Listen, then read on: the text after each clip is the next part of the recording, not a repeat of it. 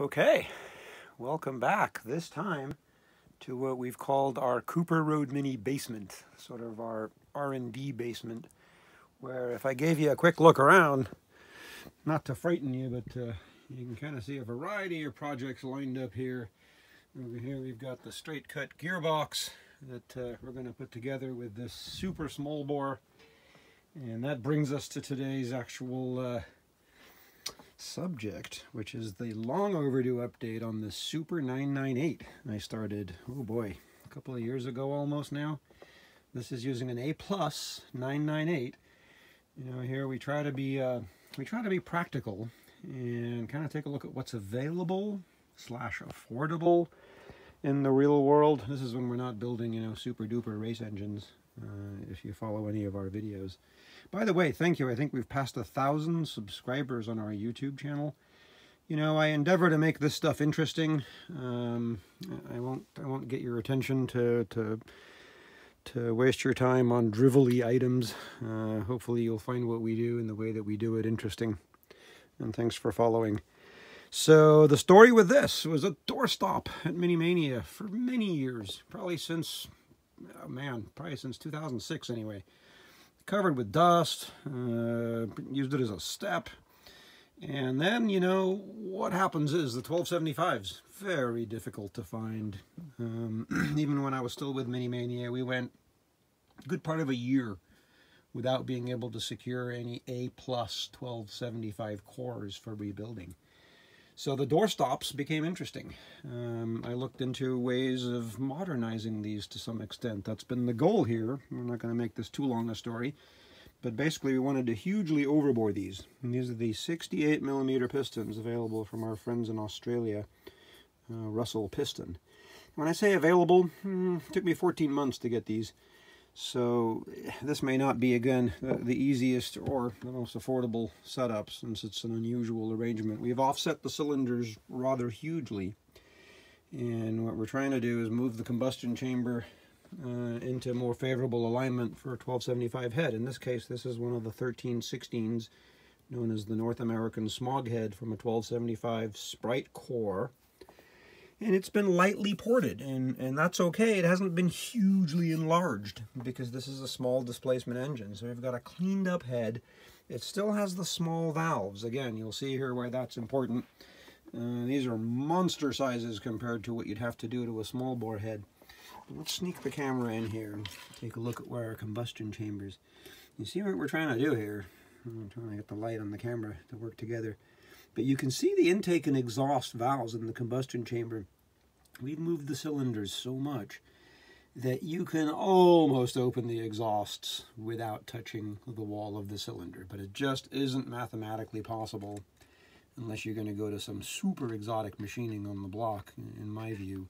And that just isn't worth it. The goal here is not to spend silly money on building a smaller engine, but rather to take a smaller engine with available parts and improve it for use in the real world.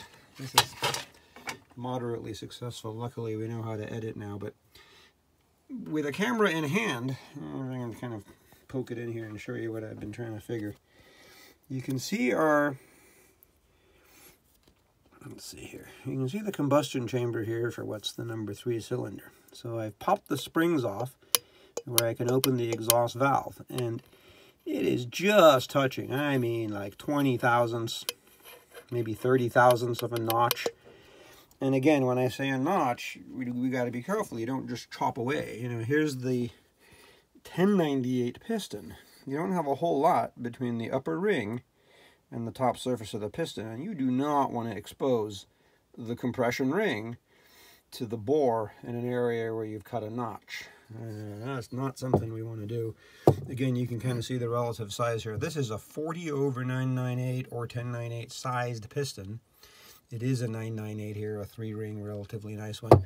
But if you take and put the pinholes together, and I'm sorry, this is not the easiest to do with one hand, but what you get is a rather large, you see how much shorter our 1098 piston due to the higher pin height relative to the beer can shaped 998 unit here, even a performance one.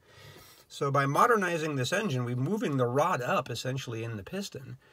In this case, moving the piston down in the bore with the shorter stroke 998 crankshaft here. 3-inch stroke versus, oh boy, almost 3 3/8 on the 1098. Silly length of stroke in my view. Keep it short and try to make the bore as big as possible to modernize it. So that's where we are. We're thinking actually here, the most current plan on this little 998 is to build it fully here using a 1275 head, our moved over cylinders, modified deck, 1275 head gasket, and then use a straight cut gearbox with these bits and pieces here, these components here. And I think I'll steal the 3/7/6 gear ratio out of our current green Mini Cooper S and do sort of a back-to-back comparison as to what's possible with one of these small bores built with some pretty serious modifications, but again, no rocket science. You know, I'll detail what I've done here, and it should be relatively straightforward to duplicate depending on the results that we get.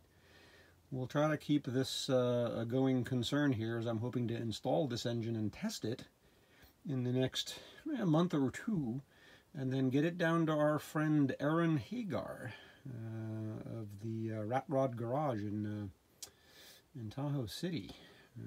He's got a Mark I Mini, and we've offered him the chance to thrash this within an inch of its life and see what it'll do in some auto crossing, and we'll see what else he can do with it.